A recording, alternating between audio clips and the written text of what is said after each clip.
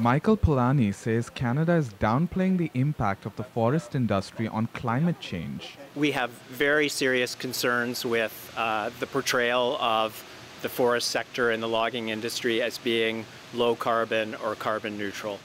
He's co-authored a report by a group of environmental organizations highlighting problems with how Canada calculates the carbon emissions from its forest industry.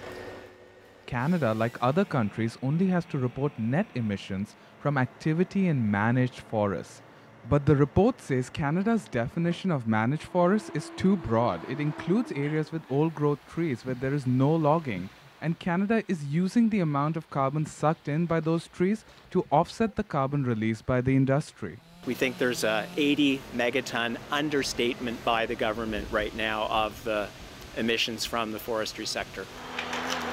That's equal to nearly 10% of Canada's total reported emissions. The forestry industry argues all international rules are being followed. Just from someone who's been observing the evolution of IPCC reporting, the Canadian model around forest carbon is well regarded as one of the best, if not the best model globally.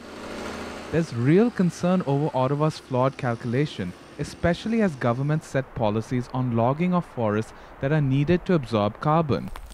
This forest scientist says the federal government also doesn't account for how much carbon is stored by trees underground.